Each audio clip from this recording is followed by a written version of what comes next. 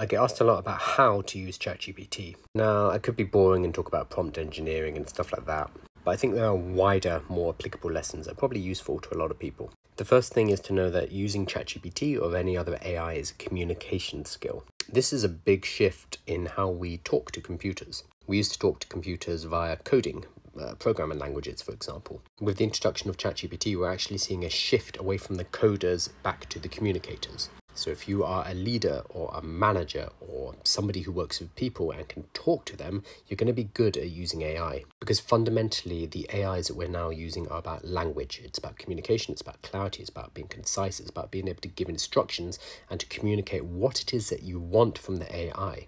And we don't need to do this using complex code or mathematics or anything like that. We use natural language. When I go and train companies, that's always the biggest thing that I need to get across to anyone who is just wary of using AI.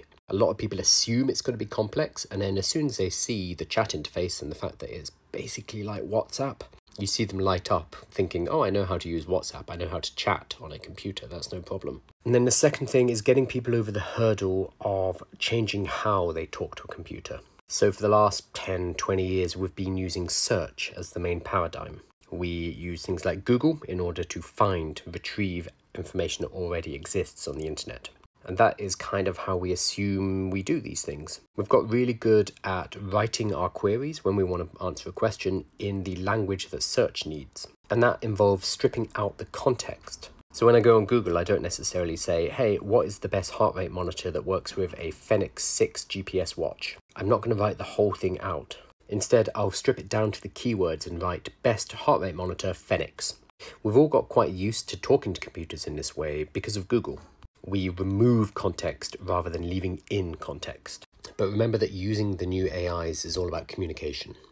And good communication requires context. We kind of need to relearn to add the context of what we want back into our conversations with computers. We can give far more detail to an AI because an AI is not looking for information that already exists on the internet. It's able to generate that information for us. And the more information we give it, the more context, the better able it's going to be able to give us a good answer. Far too many people will use ChatGPT, get a bad result, and they'll think, that's rubbish.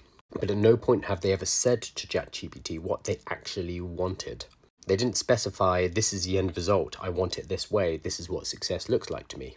That is a communication skill that we need to build back into how we talk to artificial intelligence. So if you were to ask me how to use ChatGPT, those would be the two major lessons. Using artificial intelligence like ChatGPT is a communication rather than a coding skill. And because it's about communication, we need to add context back in rather than strip it out as we do with a search engine like Google. If you remember communication and context, you're going to go a long way. What about you? If somebody asked you how to use ChatGPT, what would you answer?